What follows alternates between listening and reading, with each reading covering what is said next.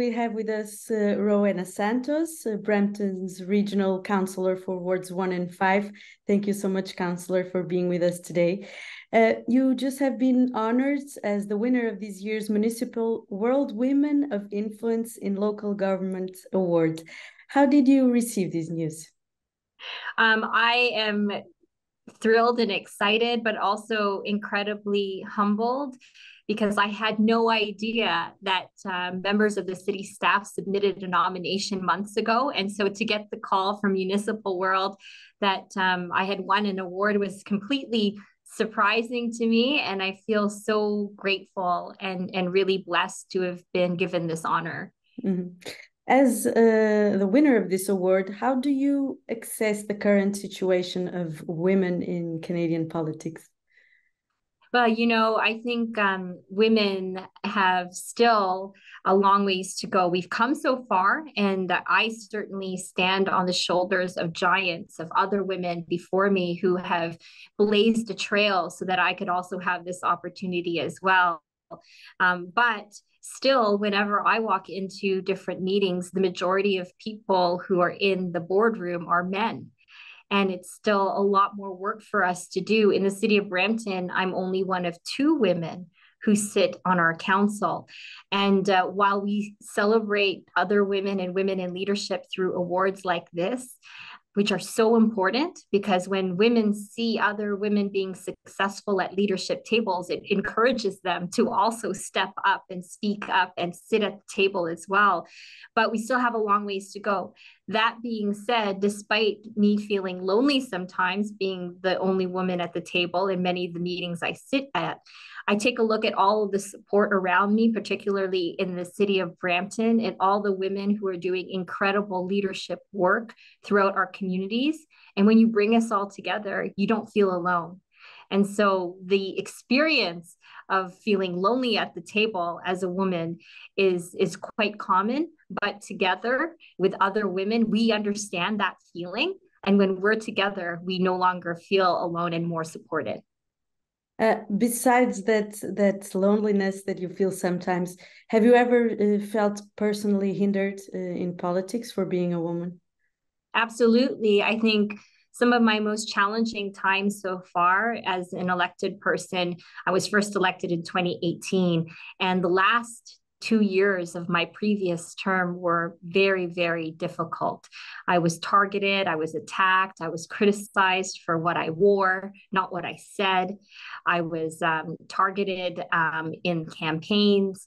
And, I take a look at some of my other colleagues on council who made the same decisions, voted the same way, and they didn't necessarily get attacked in the same way that I did. And, being an ally of Mayor Patrick Brown, I'm so fortunate because he is always making space at the table.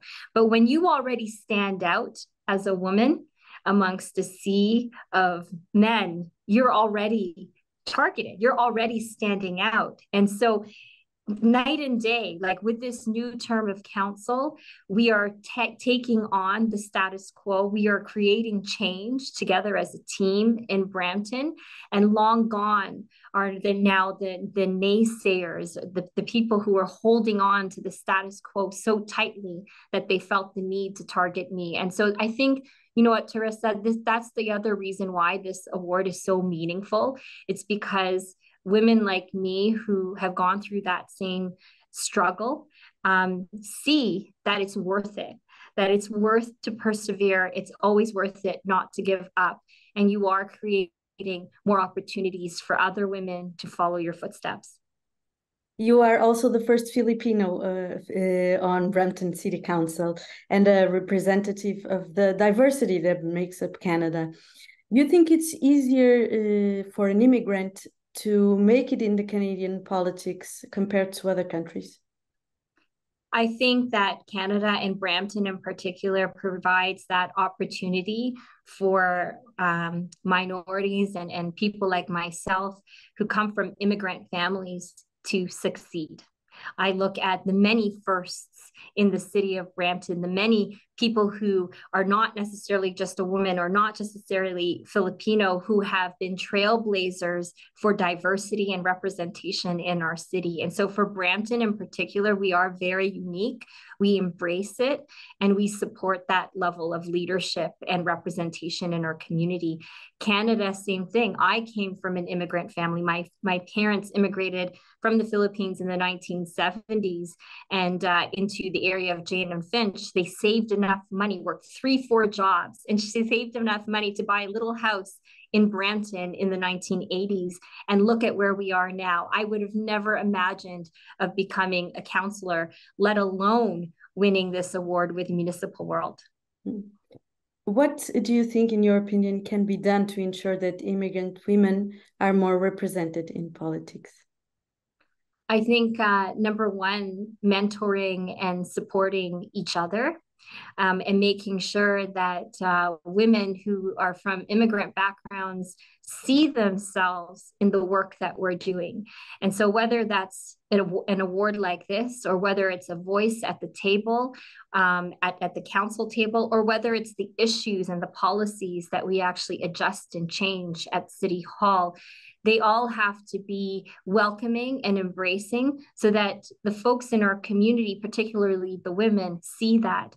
I've passed a series of motions related to gender-based violence, intimate partner violence, mentoring women at the city of Brampton, employing more women at the city of Brampton. And all of those things add up because it makes women, particularly immigrant women, feel more comfortable, feel safer, and feel more open to engaging with the city. You have also been appointed as chair of the Standing Committee, Municipal Finance, Infrastructure and Transportation by the Federation of Canadian Municipalities.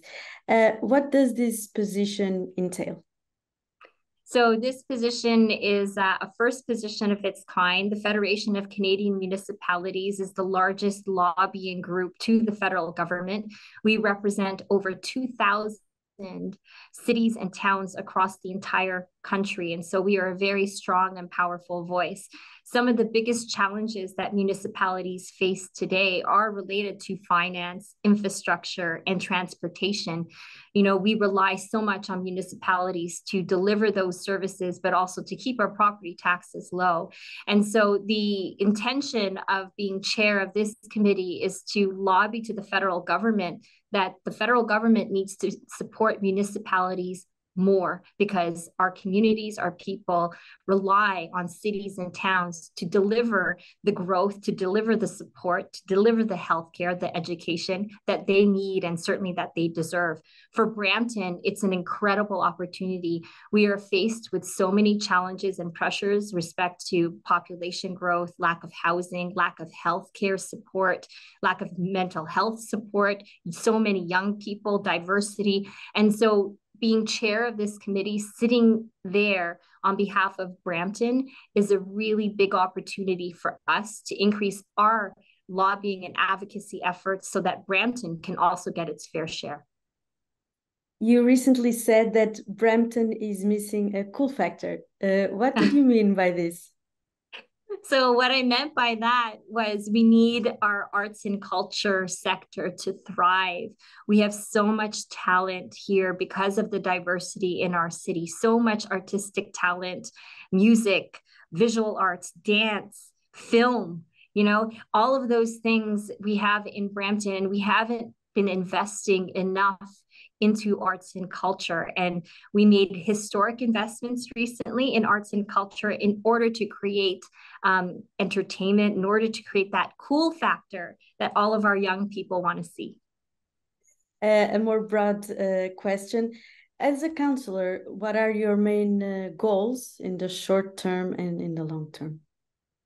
Thank you very much for that incredible question. Brampton is facing so many challenges right now with the dissolution of Peel Region, high growth targets, community safety issues that we're facing in our community, lack of housing, the climate crisis.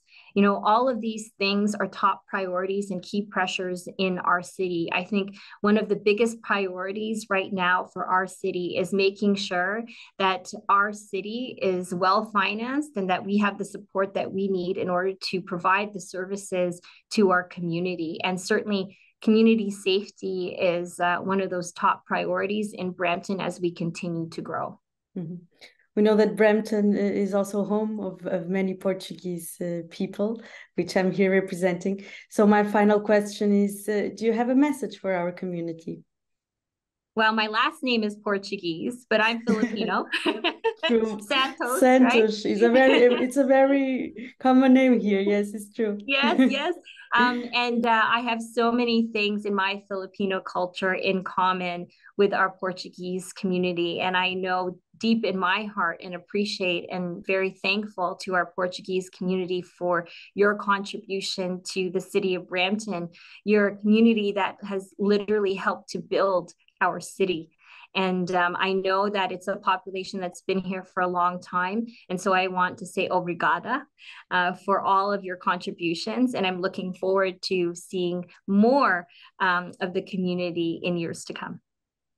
Okay, thank you, Councillor, so much for your time.